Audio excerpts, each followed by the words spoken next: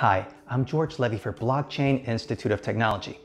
In this video, I answer a question from one of the students of the Bitcoin Advanced Level Transactions course who asks, what is a transaction pool? Stay tuned for the answer.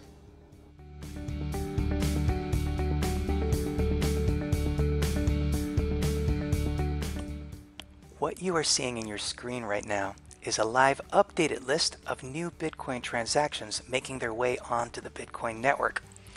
This is what is known as the mempool or memory pool. The memory pool is also called the transaction pool, and it is actually a temporary place where new Bitcoin transactions go and wait until they are successfully added onto the Bitcoin blockchain.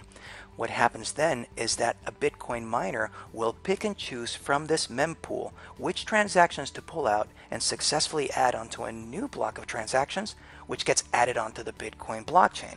So as we're looking at this live updated list of new Bitcoin transactions, approximately every 10 minutes, a new block of transactions gets created by a Bitcoin miner.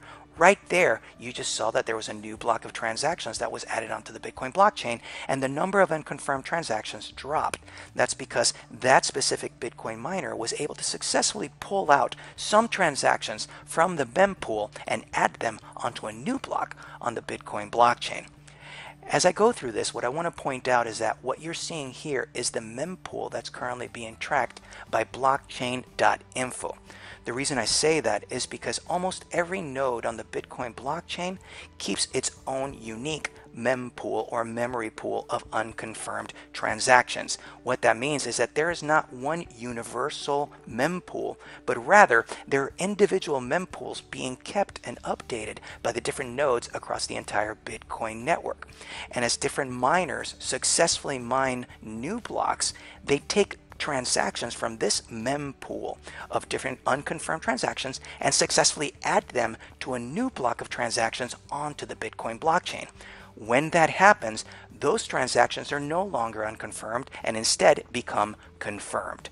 And that is what the mempool or memory pool is all about.